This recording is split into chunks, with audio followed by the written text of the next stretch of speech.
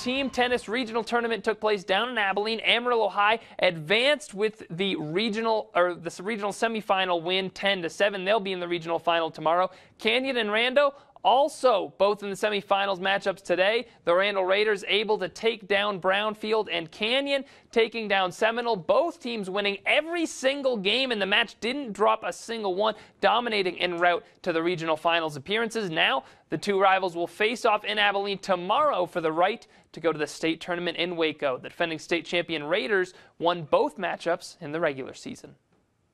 We're around those kids a lot. So like I said earlier about the bragging rights, not to be rude or anything, but even there, I mean, you get to have that on your shoulder and keeps you focused and makes you see the end goal a little bit more. Mm-hmm. There won't be many surprises tomorrow.